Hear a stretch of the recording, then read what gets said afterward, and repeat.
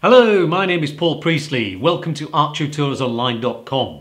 Today I'm going to be talking to you about confidence in drawing and painting, because without it you're not going to be able to draw. So you need to listen carefully to this.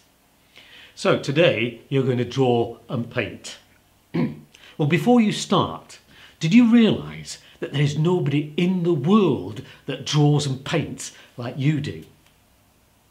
Now, do you think to yourself, yes, but I'm not very good at drawing and painting. I'm just a useless, pathetic individual.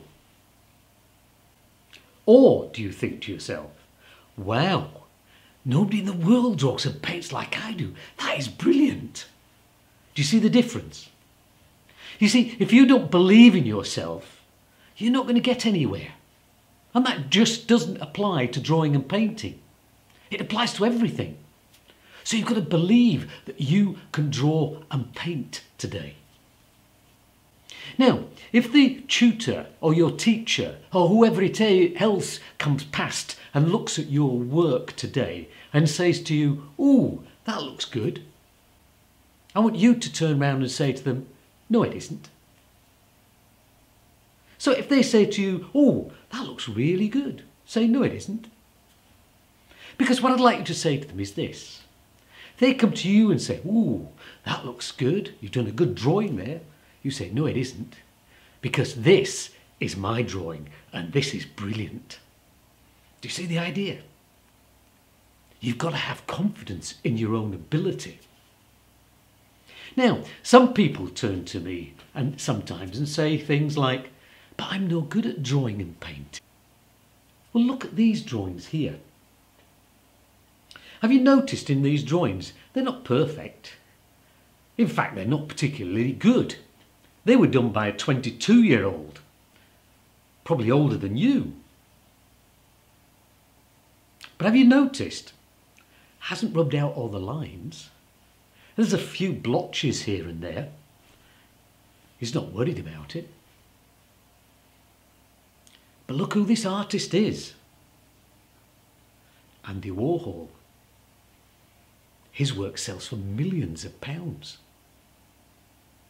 You don't have to draw things that you think look perfect. So, talking about perfection. I once went into a school and there was a girl of about 11 years old. She was working with me. She was in the middle of a drawing and suddenly she burst into tears. I was shocked. I said to her, "What on earth is the matter?" She said, "It's all gone wrong. It's all gone wrong. I don't know what I'm going to do. It's all gone wrong." I said to her, "Do you realise that you are crying over a sheet of paper with lines on it? That's what you're crying over. Get a grip, girl. Just do it. Just draw. It's a piece of paper. If it goes wrong, get another one. Don't try and make your drawings look perfect because there is no such thing." Do you know, I once saw somebody drawing lines with one of these. I was so shocked. A ruler. Imagine that. Using a ruler to draw straight lines with in an art lesson.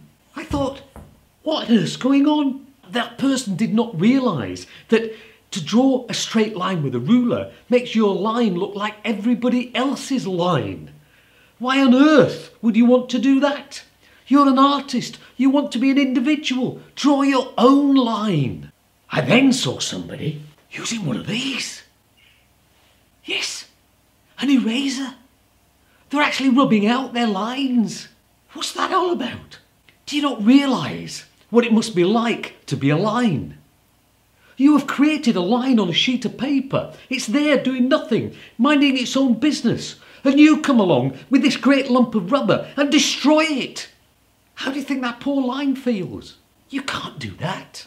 If the line happens to be in the wrong place, draw another one. Remember, you created the line. And have you ever thought, if you ever did become a great artist, and your work, like say Picasso, a drawing by Picasso might cost you £1 million, and he's rubbed out half the lines, you get less lines for your money.